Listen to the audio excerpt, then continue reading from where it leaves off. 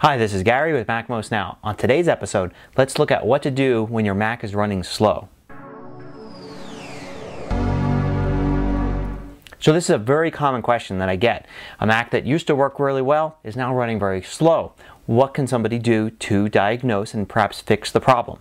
Well, it's very hard to tell. There are a million different things that can slow down any computer.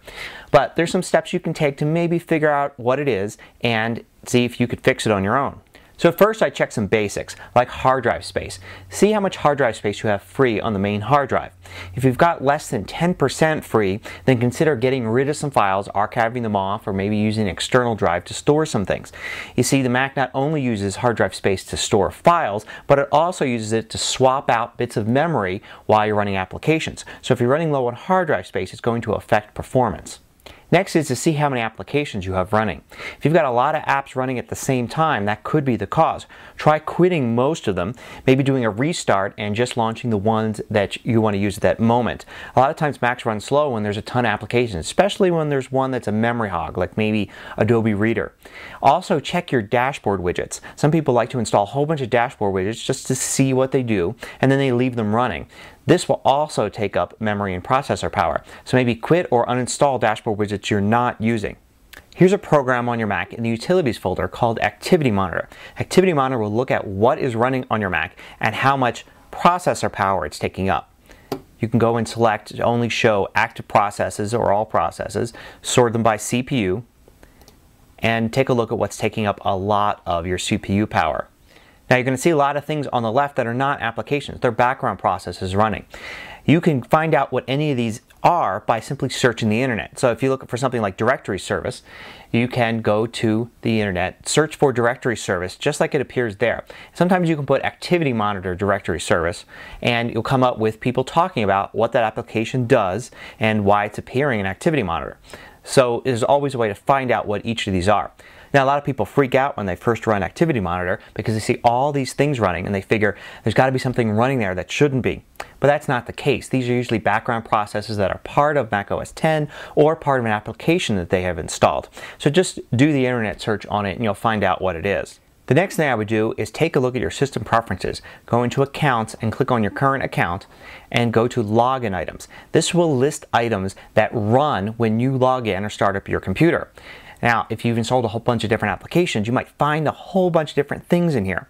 The check mark next to it means that it actually hides the application after it runs. Without the check mark means it should run and appear there. Now, if there are things there for applications you no longer use, you should consider uninstalling those applications. Don't just delete it out of here, but actually find the application and run its installer to uninstall it. Or go to the website and see the steps to uninstall that program.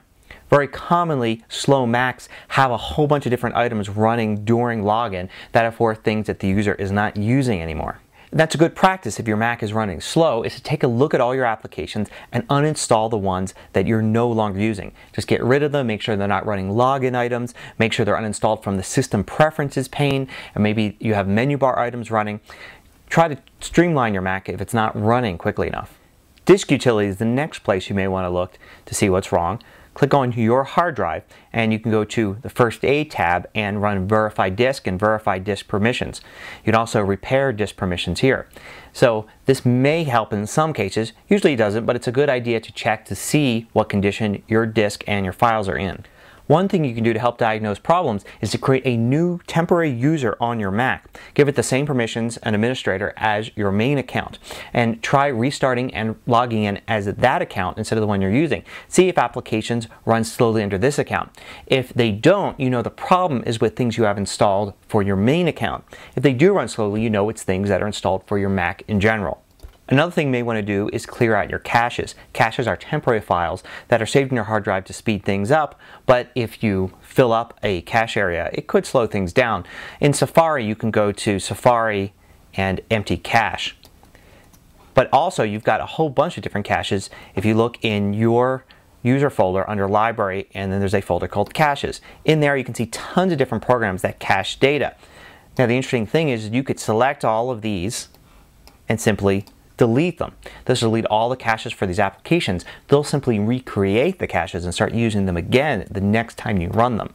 Also, while you're in here, there's a Preferences folder. In there you're going to find the preferences for every application that you've got. Sometimes they'll be called by the application name or even by the name of the company. Other times they're going to be called things like com dot and the name of the company dot the name of the application. Now, usually if an application is running slow, you can clean out its preferences simply by selecting it and deleting it, or selecting it and moving it somewhere temporarily. Then when you run the application, it will reinstall the preference file with all the default preferences. You have that file there as a backup just in case it doesn't. In this case, you're going to lose some of your settings, but it may end up speeding things up if the preferences for that application has somehow gotten corrupt.